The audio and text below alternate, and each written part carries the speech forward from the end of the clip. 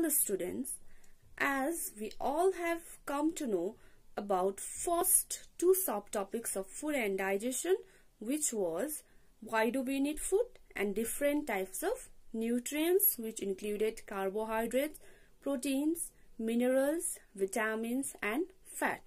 So in this video I'll be discussing another subtopics. So let us proceed to. So students, let us again discuss what we did in the previous lesson and what we will learn in today's class. So in the last class, we learned the necessity of food in the topic why do we need food. Second was different types of nutrients, which include carbohydrate, proteins, fats, minerals and vitamins. We also learned about their utilization and the amount they have to be taken. The third topic we learned was balanced diet, that all nutrients are to be taken in proper amount to remain healthy. Now, let us talk what we will learn today.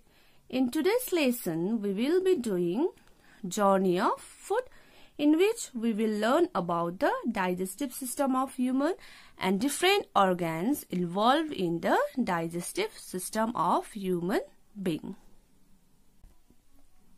In this slide, we will learn about the journey of food and each organ associated with it.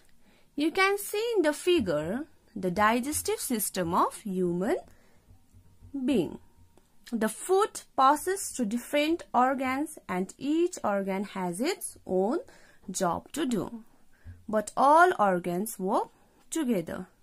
So you can see in the slide, I have given the name of different part that is associated with the digestive system of human. Those are, first is mouth, or it is also known as buccal cavity. Second, food pipe, also known as esophagus. Third, stomach. Fourth, small intestine. Fifth, large intestine. And the last one, rectum. So students, in this slide, I will be explaining you briefly about the digestive system of human. So you can see the figure of human digestive system over here. So the first part, let us imagine eating apple or any other food, okay? So the first part while you eat is you put the thing inside your mouth. So the digestive system starts from the mouth, or it is known as buccal cavity also, or oral cavity. So the food passes from the mouth through the food pipe, also known as esophagus. This is your food pipe, and it reaches to the stomach. So stomach is the third part of the digestive system. From the stomach, the food passes through the small intestine. Okay, this one is the small intestine. From the small intestine, the food passes through the large intestine. This one, green color is your large intestine and orange color is your small intestine. So from there, the food passes to the rectum. It's not mentioned there, but there is a part called rectum over here, and the food comes out, the wasted food or excretory food comes out from an opening called anus.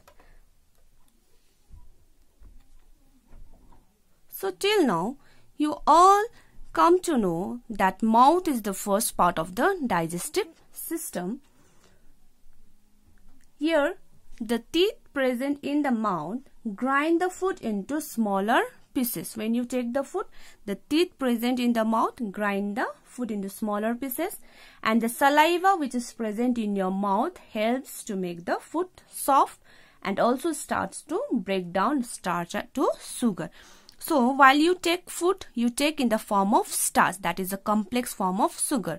So the saliva present in your mouth, it makes the food softer and it also breaks the food from starch to sugar. So it is breaking your food into simpler compound. So student, you need to note that mouth is also known as buccal cavity. So in this slide you can see it's written food pipe. Food pipe is also known as esophagus. So the main function of food pipe is the swallowed food slips down. The food, see, food is here. So from the esophagus, the food slips down and it reaches to the stomach. So the main function of stomach is to carry food from mouth to stomach.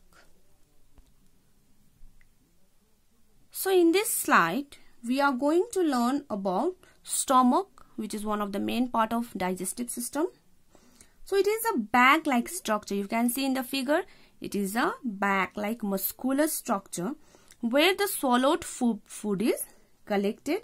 Here the food is churned and ground and mixed with the digestive juices. So different digestive juices are there in the stomach. So the food are more ground. The stomach grind the food and it will get mixed with the digestive juices present in the stomach. In the stomach, some acids are also present. Okay, you need to note that in stomach some acids are present which are added to kill the bacteria. So bacteria may present in our food, right? So to kill the bacteria in the stomach, acids are present. Now in the stomach, the food looks like a thick soup which is known as chyme.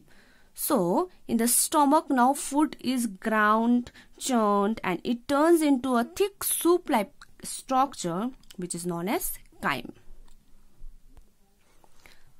Now the semi-digestive food reaches to the small intestine. You know, semi-digested means half digested. Now it should be digested more. So in this slide you can see the figure of small intestine and also large intestine, right? So let us first study about small intestine. After the food is partially digested, partially means half digested or semi-digested in the stomach, they enter the small intestine where the food or digestive juices are added. More digestive juices are added to the small intestine and the food is completely digested in small intestine. So the question may come, in which part of the or in which organ of the digestive system the food is completely digested? What you will say? It is completely digested in small intestine. Okay. So here the food turns into a liquid. It turns from the soup, it turns into a liquid which is absorbed by blood. Now the food turns into a liquid which can be absorbed by our blood. Okay. From the same figure, let us learn about large intestine and rectum. Okay. In the large intestine, the undigested food which is present in the small intestine, it goes now to the large intestine, and water which is present in the food is absorbed by the large intestine. Okay, so the undigested one, the food which are undigested, they are passed to the rectum, stored here and thrown out of our body through the opening called anus.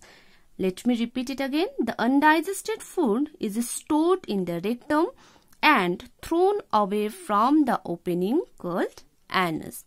So hope the digestive system or journey of our food is clear to you people. So let us move to the assignment. So your assignment is draw the diagram of the human digestive system. You need to draw the diagram with the different part and you need to label or name the part of the digestive system. Number 2, what is the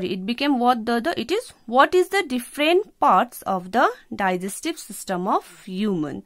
What is the different part that is involved in the digestive system of human? And the third one is what happens to the food in the stomach. So these 3 are your assignment for today. Thank you students. Stay safe and stay healthy at your home.